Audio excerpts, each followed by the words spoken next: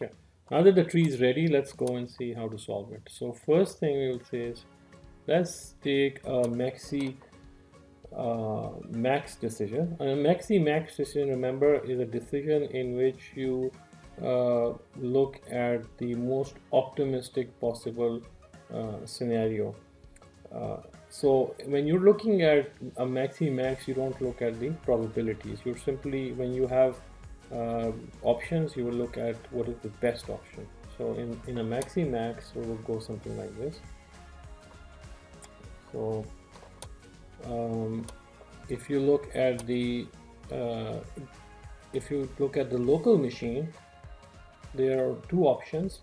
There's a payoff of 1 million or a payoff of 500 million. So in a Maxi-Max, what you would do is you would highlight the higher value, which is 1 million.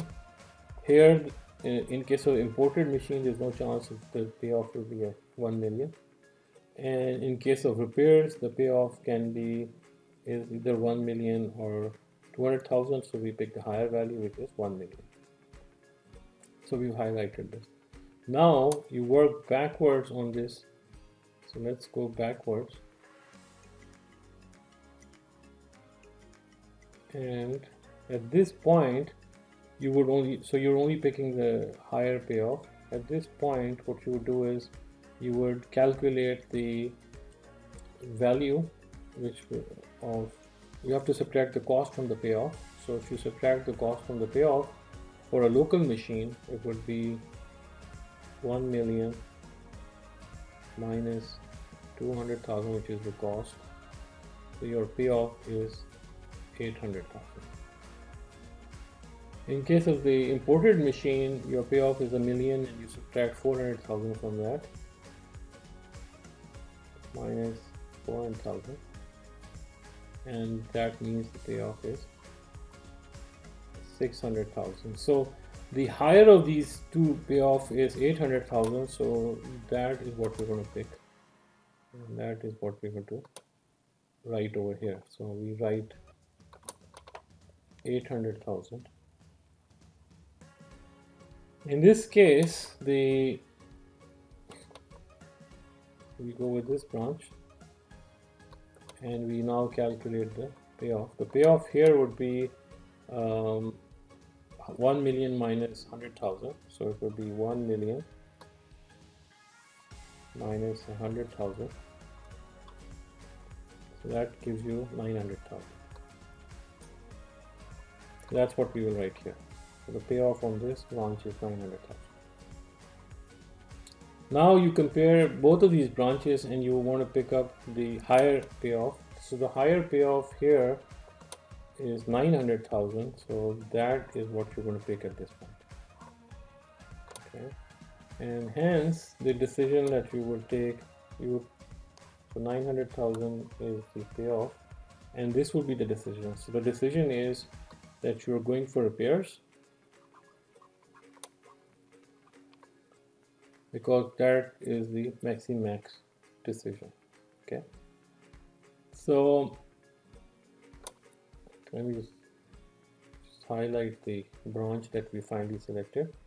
So this is the branch. This is what the decision looks like in a Maxi-Max. Okay, now let's look at a Maxi Min. In a Maxi Min situation, we look at all the options over here and we pick the minimum option. So the minimum option here would be, so let's pick the minimum here. So that's 500,000.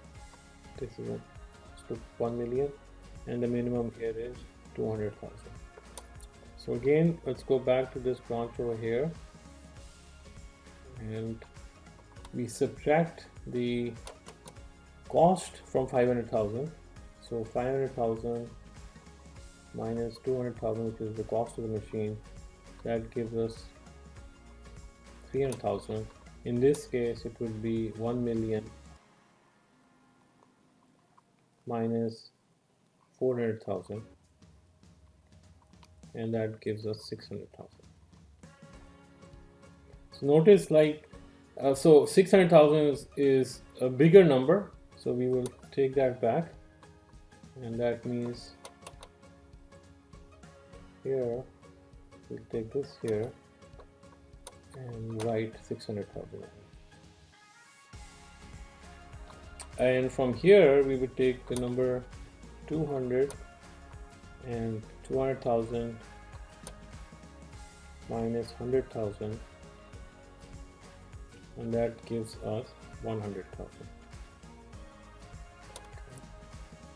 So here you have a payoff of 100,000, and here you have a payoff. So now when you're doing the selection, you will pick the higher, because maximum of these two minimums.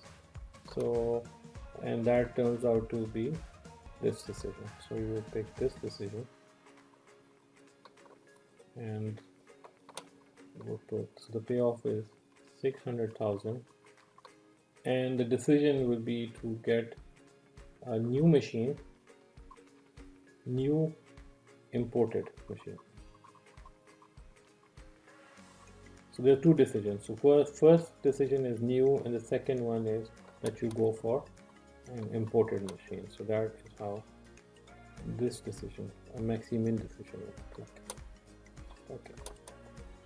Lastly, let's look at the expected monetary value. For expected monetary value, you start off by computing the expected monetary value, which you get by multiplying payoffs with the probability. So this multiplied by 0.7, that gives you 700,000, and this multiplied by 0.3 gives you 150,000. So here 850,000, and you subtract 200,000 from this expected monetary value, so 850,000. That gives you a expected monetary value of 650,000.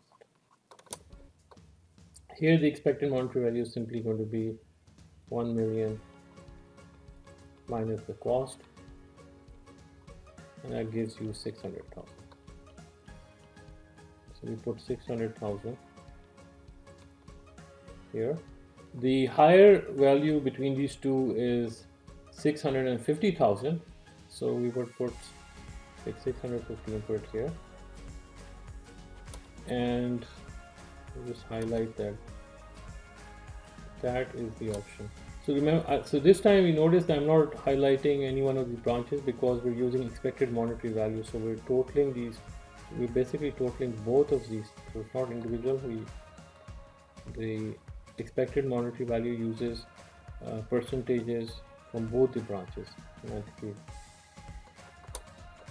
Next, let's do the expected monetary value here. So this gives us 200,000, and this gives us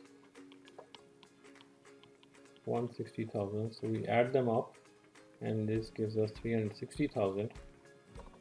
And then with 360,000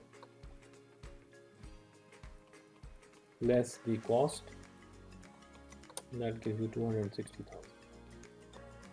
We put 260,000 here, and the higher one value between these two is 650,000. So that would be our decision then. So in this case, our decision would be like this, and we will put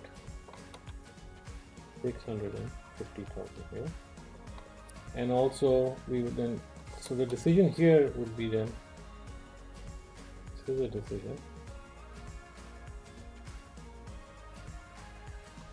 and so it's basically we get